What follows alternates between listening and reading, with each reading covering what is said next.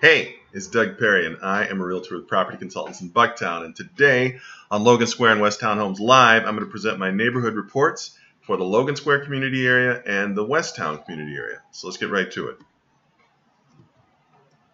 So the Logan Square community area consists of the following neighborhoods: Logan Square, Palmer Square, and Bucktown. And so let's take a look at what's going on. The latest report, which by the way is compiled by the Chicago Association of Realtors, is for the month of May. It takes about 15 days for the reports to come out, or they come out on the 15th. They're basically like 45 days behind. It's a lot of data they got to crunch. Anyway, let's look at detached single-family homes. What are those? Those are standalone houses, detached single family. And let's look at the year-to-date data. So number of new listings is actually down just a hair by negative 1.1%, down from 274 to 271, pretty much flat. And pretty much the same thing with the number of closed sales, up by just one. However, the median sales price is up significantly from $725 this time last year up to $850. That represents a 17.2% increase. Percent of original list price received is at 97.4, up just a little bit. So sellers, since like forever, pretty much getting what they're asking for.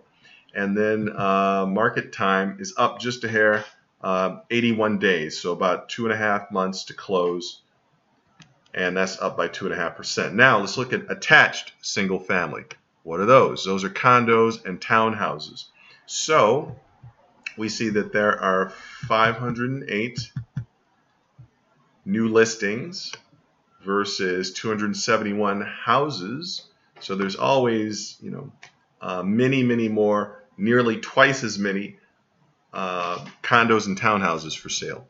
And 240 closed, so that's actually down a bit from last year, down by 9.4%. However, sellers will be glad to know that the median sales price is up from $370,000 to $405,000, so that represents a 9.5% increase. Sellers are getting pretty much what they're asking for, 98.6% of list price, and the market time is flat, has not changed at all.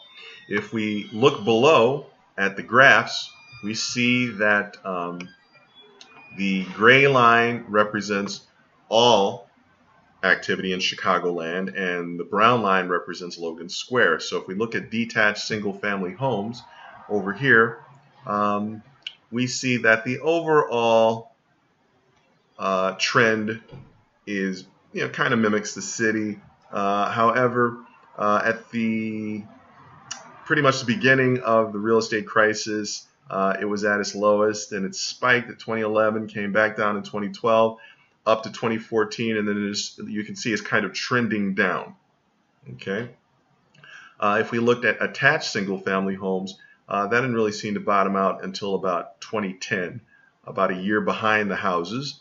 Spiked up at 2011, down in 2012, up at 2014, and also trending downwards. Okay, so that's Logan Square. Let's take a look at West Town. Now, what neighborhoods are in the West Town community area? Well, that would be Wicker Park, Ukrainian Village, East Village, Noble Square, and the east part of Humboldt Park. So let's take a look. Again, we'll start with detached single-family homes. Those are standalone homes. Let's look at the year-to-date data. That would be from January 1st through May. Okay, compared to last year, new listings are down a bit from 273 to 249. That represents an 8.8% decrease. Number of sales is down a little bit. 83 sales. That represents 6.7% decrease. And median sales price is down from $960 to $939. That's 2.2%. However, the sellers are getting pretty much the same, that they were asking for this time last year.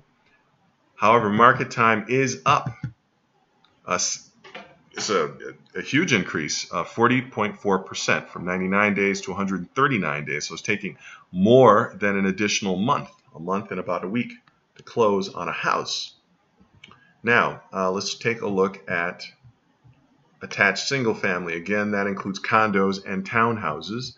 And we can see there's always vastly more activity in attached versus detached. So we've got 1,427 new attached listings versus 249 houses. And that is up significantly by 9.1%. Sales, a modest increase of 1.7%, 665 sales. Median sales price is up from 446 to 470. That represents a 5.4% increase. Percentage of original list price received, pretty much the same at 98.5%. However, it is taking a little longer to sell the homes. It was 50 days last year, now it's 69 days. If we look at the charts at the bottom to look at the long-term trend, again, the crisis occurred in 2008, or began in 2008, and houses slid down to their lowest in 2010, fought their way back up 2012, took a dip in 2013, and then peaked at 2014, and now we are trending downward. So if you own a home, now is the time to sell. Waiting will probably not yield any higher prices in the near future. Looking at attached single family, they kind of bottomed down in 2009, a little spurt in 2010, back down to 2011, up to around 2013, 2014, and they're kind of flattening out. So they seem a little more stable than the houses.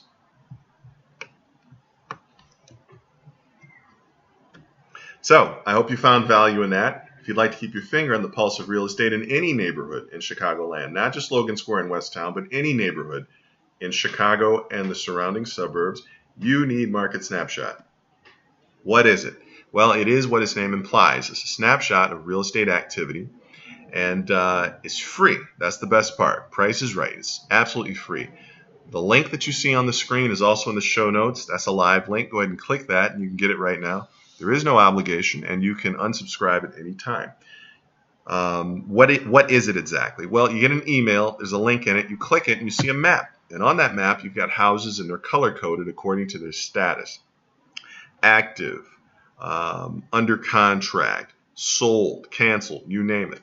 You can drill down into the houses. You can see room sizes, flooring, etc. You can get info on schools. If you've got school-age children, this is invaluable. You can see how far it is from the school. You can see the student-teacher ratio. If a score is provided, you can see that too.